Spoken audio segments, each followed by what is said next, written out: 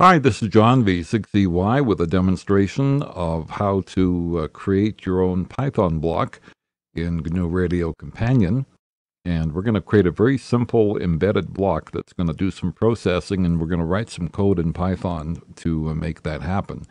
So to start off with, we've got a signal source with a 1 kilohertz tone and a scope. And basically, we're sending a 1 kilohertz tone, and you're watching it on the scope. And yeah, pretty boring, right? So what we want to do is add a second channel to that scope and a processing block which lets us do some work to change the signal and in terms of its gain and do some clipping basically based on the threshold of the sine wave. And so that's our objective. So the first thing we'll do, we'll stop the program and we'll bring in an embedded Python block. And out of the box, it shows up like this, and it's got some sample code in there, which basically just multiplies whatever's going through it by a parameter. So we'll start with this embedded Python block. We'll click to open it, and we'll change its name to sample, and we'll open it in an editor. And you have to choose whatever editor you want to use. You can download a Python editor. Or just use Notepad+. But I like to use PyScripter. It's kind of a neat editor that works quite well. And here it shows up. So there is our basic embedded Python block sample that shows up whenever you run this for the first time. Okay? So we're going to change the name of this. We'll change it to Thingy. Or thingy to do some work, and we'll change its input and out data from complex to floating point. Okay, so we'll change that. Float 32. Okay, and now when we save this, we'll go back to GNURadio Companion, and what we'll see is that it's now called Thingy, and it's now got floating point input and output. So we'll set up this sample code just to go through. We better create a second input on the scope here. Second input on the scope. And we'll hook it up, and we'll change the parameter from 1 to 2. And what we should get is a sine wave coming through to the second scope channel that's twice the level of the original thing. So let's run that and see what happens. And there we go. It worked perfectly. The original sine wave in blue is a peak of 1, and the second channel is a peak of 2. So basically, our thingy has just multiplied the input by 2 and made it larger. And we can go back and look at that code. It's really simple. So some of the things you need to do to know, the block that we're using is the subclass of what GNURadio calls the sync block, and that means it's expecting the same amount of data in and out, one-to-one relationship. You can change that to a decimating block or interpolating block, or the basic block, which lets you basically have a random amount of data. You can have different data in, data out. But sync block is a really simple way to start because you're processing data and getting the same data out as you did getting it in. Now, if you want to have something show up on the GNURadio screen, like example param, you need to set that up in an argument to the initialization call. So we're going to change that. We're going to set it to gain equals 0, and we'll set that to threshold equals 0. Maybe we'll make the gain a 1.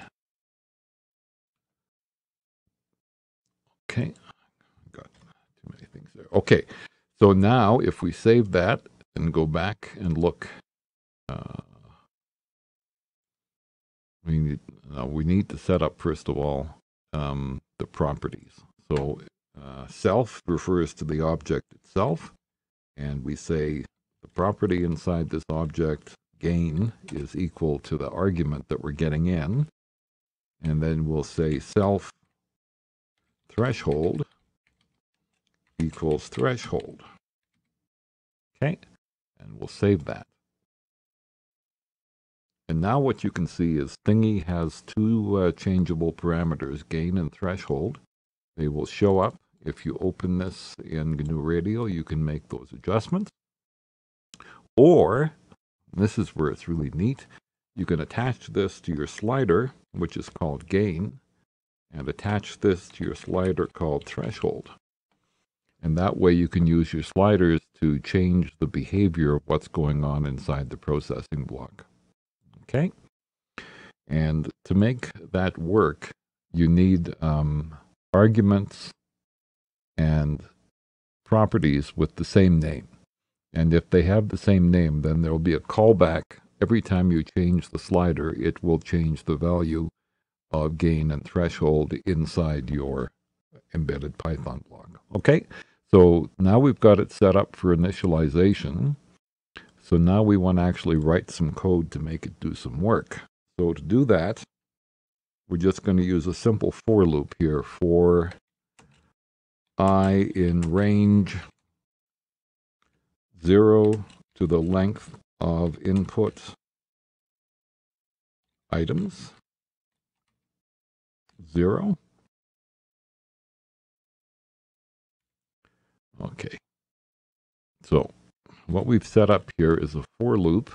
Now, why are we saying input item 0? Well, the thing you need to know is whenever this module does some work, it gets the input items and sends out the output items. But the way GNURadio has it set up is they're basically an array of arrays or a list of lists.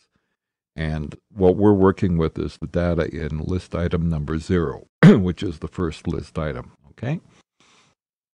So what we're going to say is if the value of input items 0i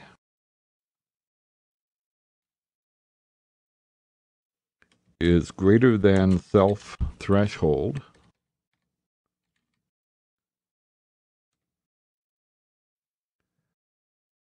we are going to take that item and put it in output items.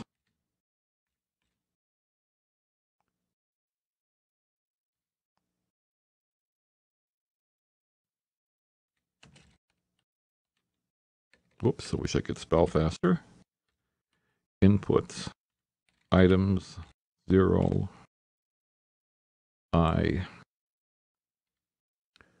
and multiply it by the gain.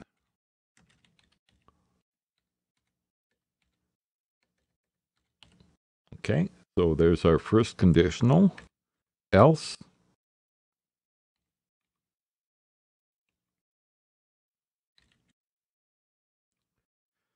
output items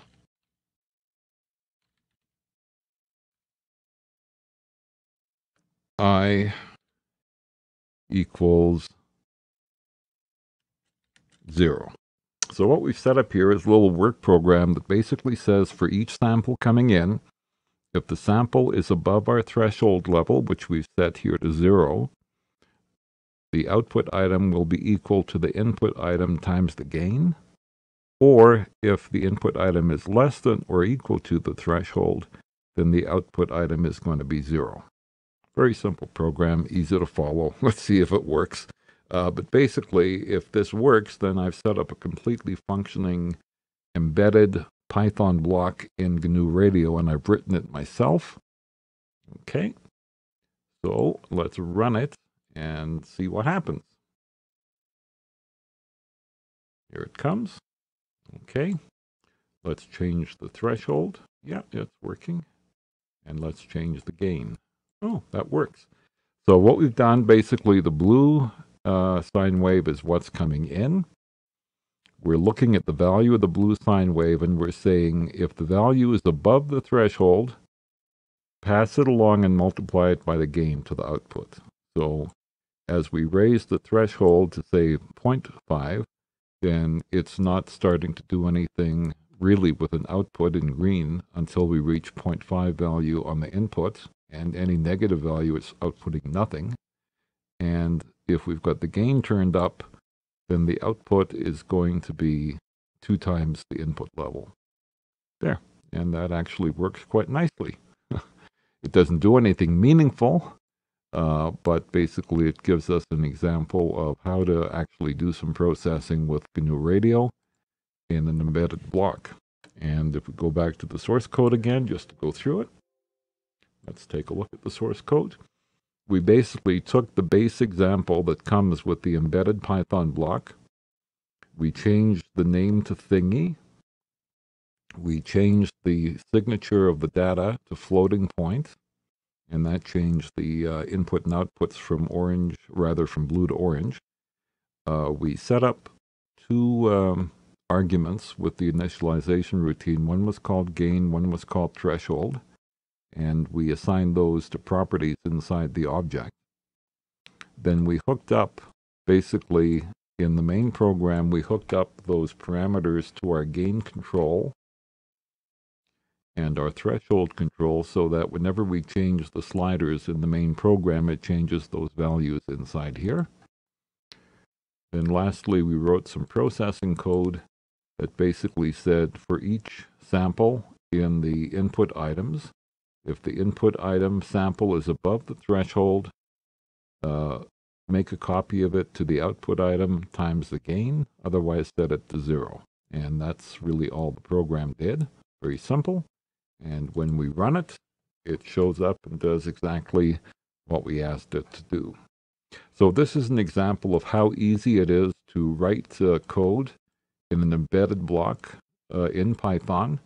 This will work quite nicely as long as your block is not too complicated. If your block is really complicated, then the program might slow down and not work. And if you look in the source folder, you can see that we created a file. The EPB demo is the GNURadio companion file. It created another Python file for that sample, which is what we call the embedded block. Okay, and then it created an overall demo Python file for the program overall. And that's how it works. Good luck playing around with this stuff. It's kind of neat. And it's hard to learn GNURadio because it's so poorly documented for first-time users. But once I figured this out, I realized, hey, there's a whole bunch of power here that I never knew GNURadio had. And time to use it. Thank you very much. This is John V6EY making it up.